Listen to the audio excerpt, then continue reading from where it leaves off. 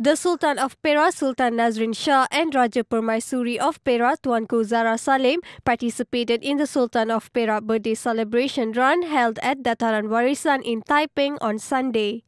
Also participating in the run were Mentri Besar Datuk Saarani Mohamad and his wife Datin Seri Aezer Zubin, state executive councillors and department heads. The run, which started at 7 a.m. and ended at Padang Esplanade and attracted more than 9,000 participants, was held in conjunction with Sultan Nazrin Shah's 67th birthday, which was celebrated on November 3rd. Earlier, Sultan Nazrin Shah flagged off the participants for the 15-kilometre and 10-kilometre categories, while the participants in the VVIP category involving a distance of 3 km were flagged off by Sultan Nazrin's sister, Datuk Sri Yong Sophia.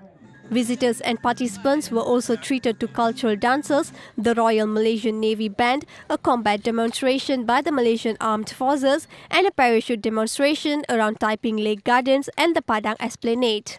The Laro Matang and Selama districts were chosen as the location of this year's run, as Taiping will celebrate its 150th anniversary next year.